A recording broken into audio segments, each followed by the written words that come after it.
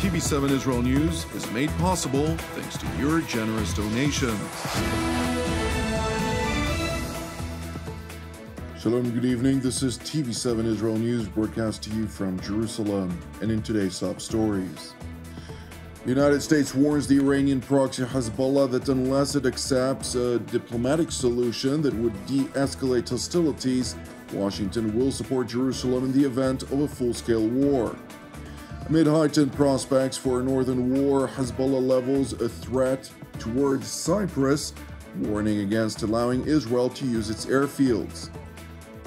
Israeli Defense Minister Yoav Gallant emphasizes that Israel is ready for anything that may evolve on Israel's northern front versus Hezbollah. The United States warns the Iranian-proxy Hezbollah that unless it accepts a diplomatic solution to hostilities, Washington will support Jerusalem in the event of a full-scale war. U.S. Special Envoy Amos Hochstein, who is traveling back and forth between Jerusalem and Beirut, reportedly relayed a warning to Lebanon's leadership that within 5 weeks' time, unless Hezbollah withdraws its operatives and weaponry to north of the Litani River, in accordance with UN Security Council Resolution 1701, Israel would launch a war to enforce this demand, and the United States intends to declare its unequivocal support for Jerusalem to that end. Meanwhile, Israeli Defense Minister Yoav Gallant and IDF Chief of General Staff Lieutenant General Israel Levi attended a top military brass situational assessment at IDF Northern Command, during the course of which Jerusalem's top defense official highlighted ongoing preparations for war with Hezbollah. We are holding a situational assessment in Northern Command with focus on Northern Command, but also broader than it, with the Chief of General Staff, the Northern Command Commander, Air Force Chief of Staff, the Home Front Command Chief of Staff, the Northern Corps Commander, and the Commanding Staff. From my perspective, this action emanates out of the need to be prepared for the continuation of our actions. Preparedness, readiness, and mobilization against anything that can emerge. The IDF accumulated significant experience in battle as a result of the war, including in the south and in the north. This is true for all of the commands and the collaborations between them.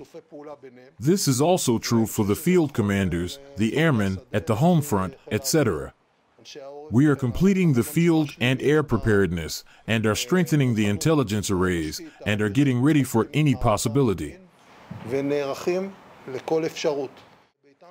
Defense Minister Gallant went on to stress Israel's primary mission when it comes to the northern front, to return Israel's northern residents to their homes with reinforced security ensured. We must remember the basic situation. The situation is that Hezbollah launched a war against us, albeit limited, on October 8th, a day after Hamas, and since then it did not halt it. From this perspective, we have a responsibility to alter the situation on our north and return the citizens with security to their homes, and we will find the way to make this action possible. When I look at the citizens, and I meet them and also their representatives, they all have an expectation, and I think that this expectation is justified, and we will need to implement it. IDF Chief of General Staff Lieutenant General Israel Levi, for his part, highlighted to Defense Minister Gallant that while the IDF has waged 8 months of war, it managed to maintain the highest level of vigilance and success. The unrelenting attitude emanates from the IDF's core focus on the mission at hand to ensure the future of Israel's northern communities. I genuinely think that for over 8 months, Northern Command, together with the Air Force, the Intelligence Directorate, and the Home Front, have conducted very qualitative activities, both defensive and offensive. We know that maintaining this high quality and achievements day by day, week by week, over time, is not easy, and yet we do so with very great success. We continually remember, as you've said, that our mission is to return the residents to their communities and homes with security and also stability for a long period of time. I think that, Genuinely, Northern Command and all of its forces is operating day and night to fulfill this mission in an exemplary manner. Amid rising prospects of a northern war erupting, Hezbollah Secretary General Hassan Nasrallah held a televised address, during the course of which he proclaimed that his Iranian proxy is ready for all-out war.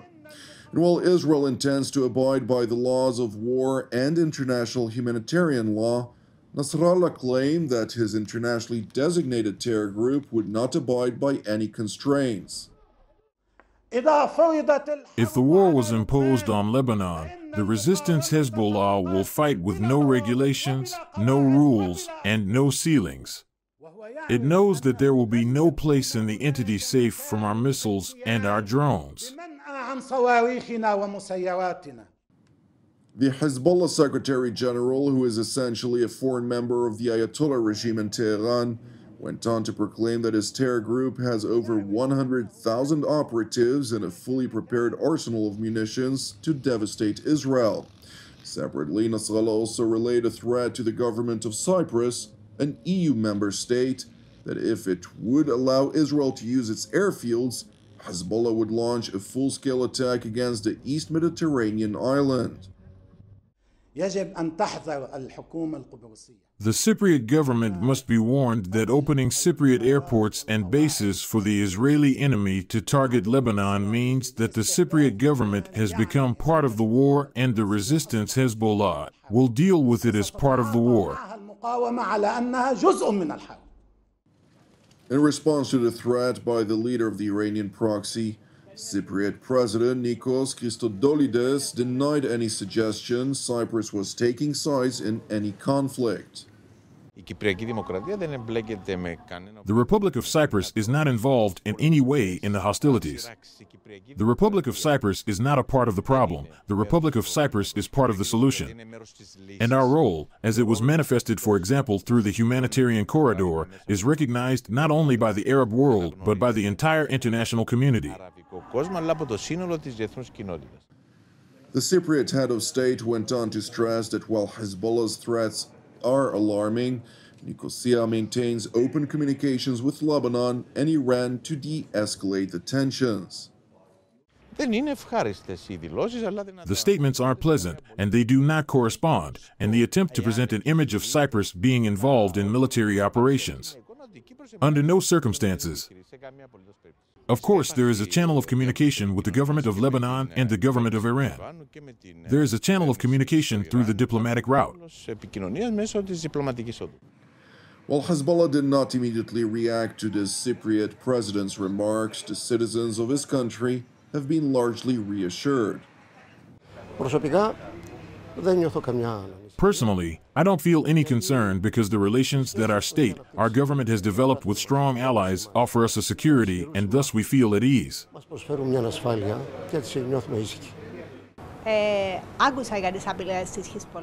I heard about Hezbollah's threats, but I'm not afraid because I feel safe.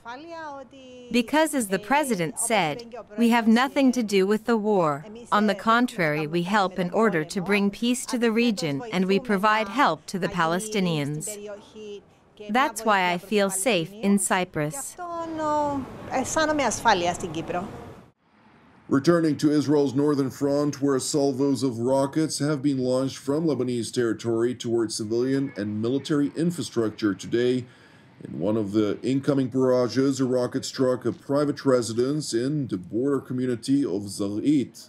Thankfully, no injuries were reported. And while the 8-month war, which Hezbollah instigated on October 8th, has inflicted severe damage on civilian infrastructure throughout northern Israel, during a tour of Israel's northern aerial defense array, including a discussion of the top IDF officer with service members who've been directly engaged in protecting Israel's northern skies, essentially confronting over 5,000 incoming projectiles since the start of the war.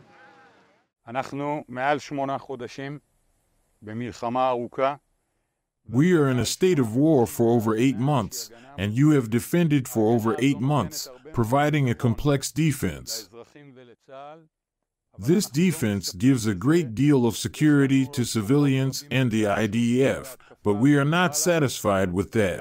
We have many more soldiers in the IDF who are engaged in an offensive against Hezbollah. Also today, we targeted several Hezbollah operatives, and yesterday Hezbollah released a video showcasing a capability that we knew about. And we are preparing and creating solutions to deal with such capabilities and others that in due course you will see them implemented when needed.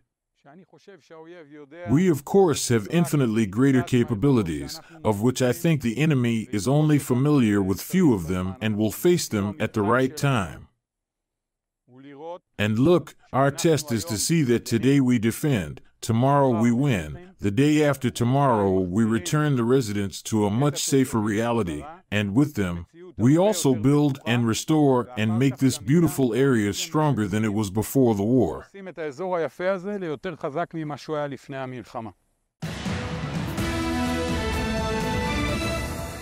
you for watching TV7 Israel News. In light of TV7's broadcast schedule related to Midsummer Eve, TV7 Israel News will not broadcast tomorrow night. Nevertheless, we will air our daily Israel at War update on our website, among other channels carrying our programs around the world. Separately, it is important for us to highlight that TV7 Israel's productions are exclusively donation-based, with all of our productions available free of charge. Therefore, your support is essential when it comes to our productions, and we would deeply appreciate it if you'd consider making a donation. You can do so via our website at www.tv7israelnews.com. Last but not least, I'd like to encourage you, pray for the peace of Jerusalem and salvation of Israel. I'm Jonathan Essen, wishing you a Shabbat Shalom u'Mevorach, and God willing, we'll see you during our upcoming TV7 Israel updates. Until then, Shalom from Jerusalem.